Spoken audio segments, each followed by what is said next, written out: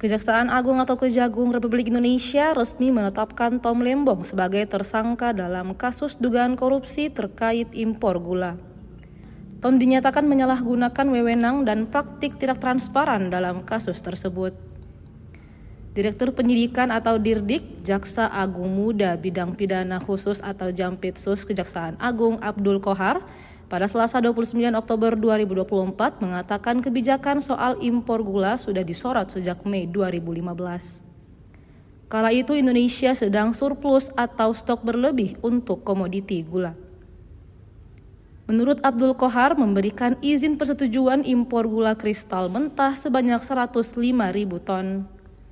Selanjutnya, kata dia, Tom telah melanggar dengan mengimpor gula tanpa melalui rapat koordinasi dengan instansi terkait dan tanpa saran dari Kementerian Perindustrian soal stok gula. Tom jadi tersangka dengan Direktur Pengembangan Bisnis PT Perusahaan Perdagangan Indonesia atau PT PPI berinisial CS. CS bertugas untuk menginstruksikan staf senior manajer bahan pokok PT PPI untuk bertemu 4 kali dengan 8 perusahaan gula swasta di Gedung Equity Tower SCBD. Perusahaan ini hanya memiliki izin produksi gula kristal rafinasi untuk industri, tetapi ia mengolah gula mentah menjadi gula kristal putih dan menjualnya ke PT PPI. Sehingga dalam kasus ini kerugian yang dialami negara mencapai 400 miliar rupiah.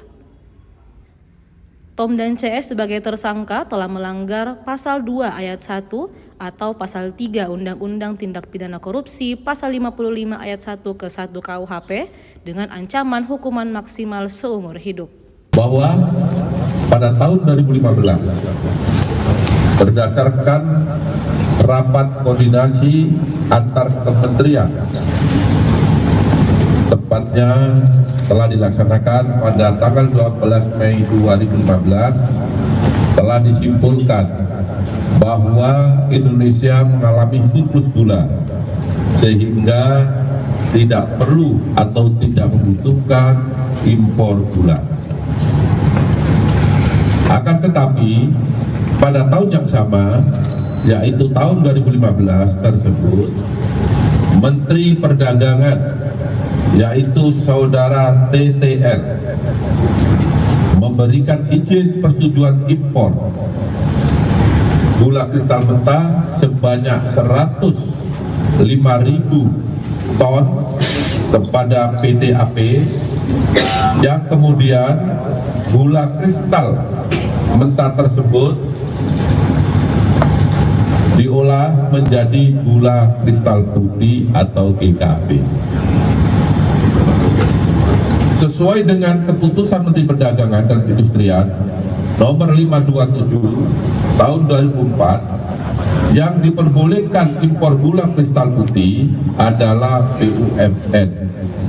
Tetapi berdasarkan persetujuan impor yang telah dikeluarkan oleh tersangka TTL, impor gula tersebut dilakukan oleh PT AP dan impor gula kristal mentah tersebut tidak melalui rapat koordinasi atau rakor dengan instansi terkait serta tanpa adanya rekomendasi dari Kementerian Perindustrian guna mengetahui kebutuhan real gula di dalam negeri.